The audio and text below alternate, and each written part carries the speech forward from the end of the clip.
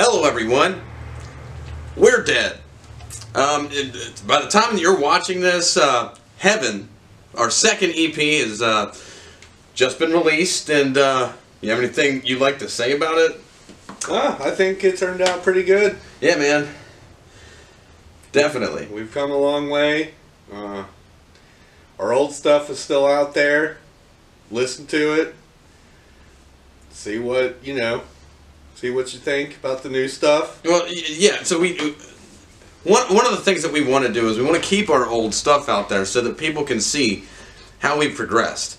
Because like we are basically teaching ourselves how to do this, and that's part of the journey. And I personally encourage everyone else, like, you don't need to go to a school and like learn the right way to do it. It's art. Like, you don't, like, there's not a right way to do art. If you want to do something, just go out and do it. You can just do it. Hevän, the idea of Hevän is, I mean, if you listen to it, it's basically the opposite of the idea of heaven, like the standard idea of heaven, which, I mean, that's why we spelled it different. Also, Hevän is part of something that we've been constructing that we call the dead verse, which is basically like a universe that parodies our current timeline. Yeah, it's just like a facsimile of our reality. We have just different characters, places, items and stuff that have a story connected to them, and we just write storylines within that framework, and we got some pretty pretty funny stuff that we're gonna be shooting here coming up, and it's expandable. We have built in just like the idea of multiple timelines and stuff, and I know that can get convoluted, but the way we're thinking about it, it makes sense because of some of the characters and scenarios that we've cooked up. Yeah. So there's going to be some really cool stuff. You might recognize certain characters, but it is all fiction. It is all fiction. We just try to have a good time with it. We constantly are brainstorming and coming up with new characters. Yeah, like, we need to have a character that's based off of this person, like, all the time. Yeah, and we don't really make them like 100%.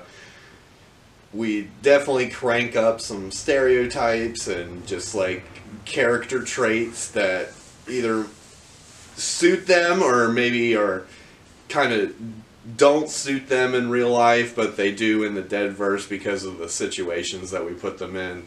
I think we have probably about 30 to 40 like characters. 30 or something, yeah.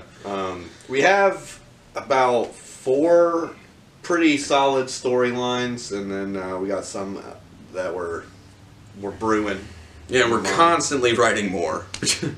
Like, this is what we love to do. We love to tell stories, and honestly, I figured the easiest way for us to make music would be to write stories and then make music based on that. Yeah, like Nate does most of the writing for the songs as far as the lyrics and everything, but he does, you take stuff from your experiences, but also it's kind of ran through the dead verse filter. Yes. Of like, what kind of tone are we going to take? Like, what kind of feeling is this supposed to have? It turns out a lot of it is just like absolutely disgusting. As it should be. As it should be, but we do have a lot more kind of poppy, kind of catchy songs that are coming out. Once Hevän is out now, so we're probably working on our third EP. And then after that, our plan is we're gonna do an album, and that's going to consist of the 3 EPs that we have, and then also some special bonus things that I don't know if we want to announce yet, but it's going to be worth it. It's basically going to be a triple LP for a debut album, and it's taken us a long time. I think our first EP took us about 6 months. Something like that, yeah. This one we're about at what, 2.5, 3? About 3 months. But yeah. I've been moving. We just moved into. I moved into a new house. This is our new studio. So we only get like 1 day a week to do stuff. So, like, considering that we've been building furniture, making trips, and doing everything, like, it's a much quicker timeline. And I think this next EP is going to feel a lot better. We got a better space here. It's not as crowded.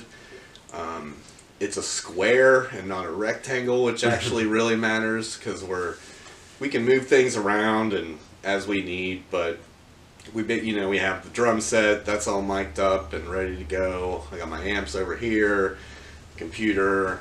We're gonna set the vocal mics up here, and it's basically just gonna stay up, and we're free to do anything at any time. It just pops some chords in and out of the interfaces, and we're ready to go. But yeah, it's about halved our time for recording, which is good. Yeah, I definitely feel like the actual recording of the tracks went a lot better, and that's just because it's improvement over time. We've done things like have our track templates. So when we record drums, it's insert track from template, and there's our 16 tracks. Just that saves a lot of time, and a lot of the work that like I do in the studio is just like saving us time because it adds up. Spent like $400-500 on microphone quick releases. Because we have a lot of microphones, and time is money. It is. We don't want to spend an hour and a half of practice unscrewing microphones from stands. That's just absolutely outrageous. It's ridiculous, for sure. And I think we're pioneering a lot of stuff.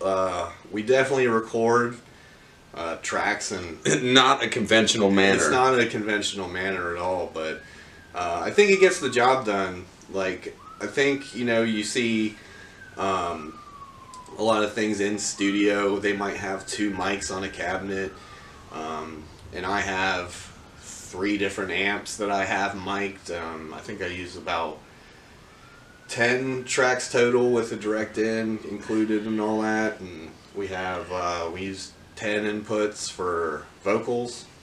Which is unheard of. Yeah, I don't think anyone does that, and it's just, our philosophy on it is, if it doesn't sound good, you just take it out. It's better to have more, better to have an abundance than to not have enough. Yeah, and they're all different microphones. I have some stereo pairs of certain ones, but doing it with different microphones, and they're all for different things, I think gives it kind of like a unique sound. And we do put a lot into that. I usually take care of the music mixing, and Nate will give suggestions. He does the vocals, and I'll give him some suggestions here and there. But we work as a team when we're mixing and stuff. But yeah, I think the way we record things is definitely pioneering. I hope some people pick it up, because it works really well for us, like with the panning and adding effects and stuff to just make something pop a little bit more. Things like that. And we're open to record you if you need. I'd love to get someone to come out here and to see how we kind of do things, and we got it all set up here. Let's put down some tracks. Yeah, man, for sure. Like, we definitely have just about everything that you need. If you go through the timeline of our current timeline within the reality that we know, and you go back and you listen to our earlier stuff and up until now, it's crazy to think that the more that you do something, the better you get at it. Yeah, it's really like, and we started out, you know, with an electronic kit and just like some 5.7s and, you know, I put a lot of work into building the studio, and I thought a lot about the things that we needed and, you know, things that would suit our needs and how it all goes together, and I think it works pretty well. Definitely maxing out my brain bandwidth most of the time. Yeah. Like, because it's a big decision when you're spending thousands of dollars on something, and I think I made good choices. I think I have good taste. Yeah, very good taste. That's why just about everything that you want is out of stock. Yeah, I mean, it's like I'm lucky. Like, it's nice stuff, and it's like, I guess it's just, you know, popular. But yeah, our gear is a big thing. We take good care of it. I like to leave things set up. Like, yeah, then you don't have to set it up again. Yeah, that's like an hour of time saved every day. You know, I just plug in and turn my stuff on, and we're jamming. We still got some work to do. Like, we got you know, the EP's done, but we'll need to mix down the instrumental tracks so we can play live too. We still need to do that for Ego as well, but, you know, that's just something we do. Like, hey, let's like chill this week. Just kind of work on something easy. Maybe we need to recharge. When we started, very early on when we started, I engineered a studio and a backpack. The backpack is right over there. Backpack's right over there. Nate takes it to and fro all the time. It's just like a pop-out studio. You can record vocals and an instrument at the same time. Maybe we can expand it at some point by getting a 4 input, but it's done its job. You know, a 2i2 is like not even $200. It's also a meme, but yes. Yes, it is a meme, but it's also the best 2-input interface. The reason it's a meme is because it's good quality. Yeah. Everyone has it. Yeah, it has the dual 1/4 inch and XLR inputs. That's a big thing. Just make sure you have some studio monitors. Yeah.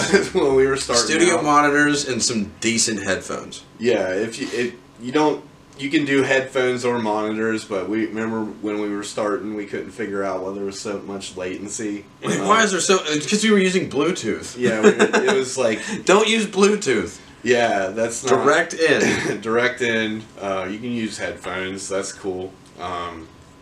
The monitors we started out with were like $100, so, and they did us fine, and we only really started to run into issues with them when we started to get up to like 100 tracks on a project, and it was just, they would like kind of crackle because there was just so much information, yeah, coming out all at once.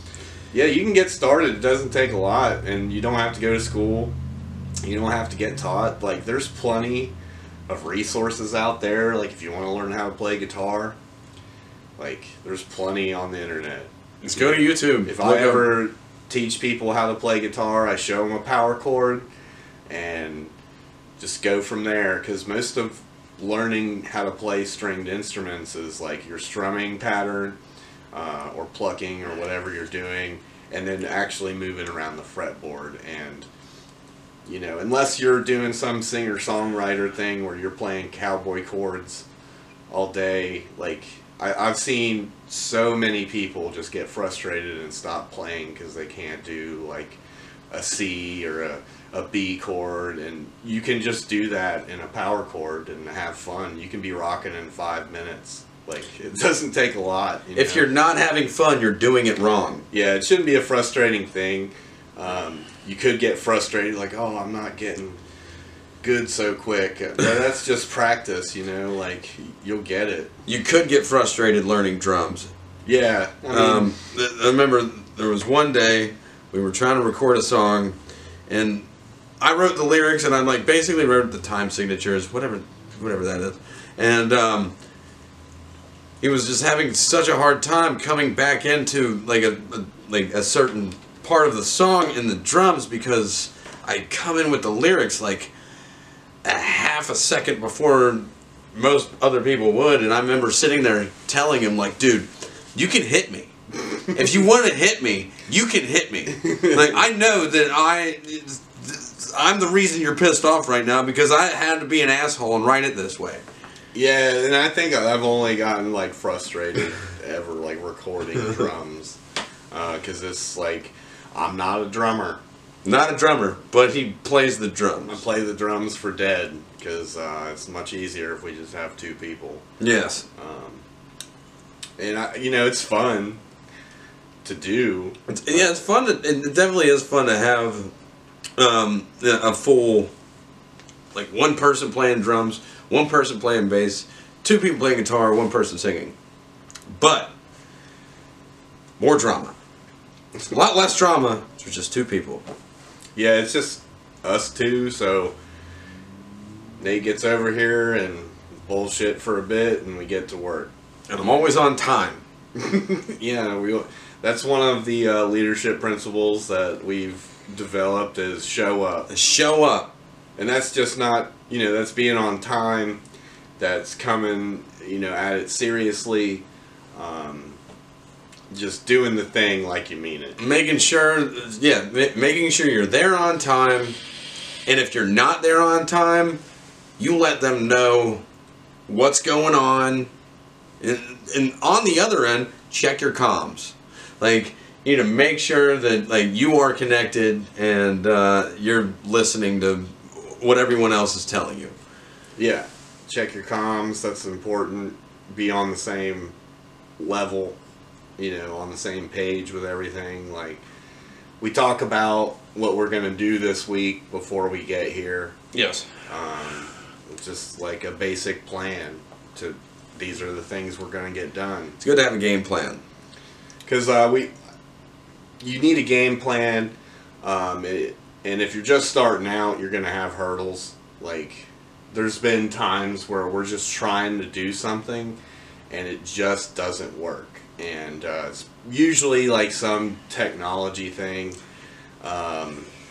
where we're like, why can't we do this? And it takes us a while to figure it out, and we still get the things done, we'll just be like, oh, okay, this is what we got done this week. We'll work what we didn't get done in next week, but we still have like a plan.